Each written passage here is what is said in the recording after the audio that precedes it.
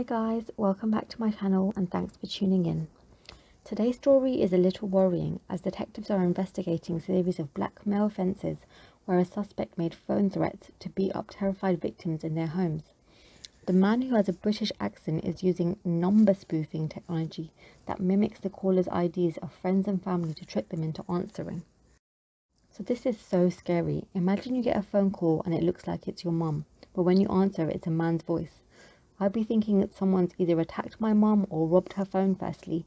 It would definitely send me into panic mode. The case is being taken quite seriously as it appears Scotland Yard are also involved and have said he may have struck several times in East London and Bedfordshire. Individuals and their children have been threatened with violence if they do not pay large sums of money to the blackmailer.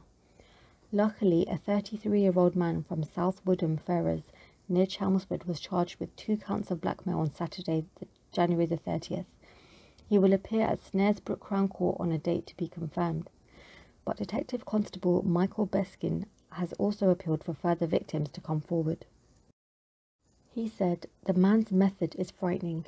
He obtains the personal details of his victims and then calls them whilst disguising his telephone number as the number of a victim's friends and family to trick the victims into answering the phone. He tells his victims their addresses, their family members' names and other facts to scare them before demanding money and threatening them with acts of violence. The man's behaviour during calls is aggressive. Sometimes he has stated that victims owe money to him or that they owe money to a third party, or even that someone known to them owes money to a third party. He has a British accent. We have identified 2 victims, neither of whom made payments to the man, but there are likely to be other victims who have not yet come forward." Ofcom has warned in the past about number spoofing, where nuisance callers and criminals deliberately change the caller ID to pretend they're calling from a bank or credit company. But it looks like these individuals have evolved and are now using this hack for blackmailing purposes.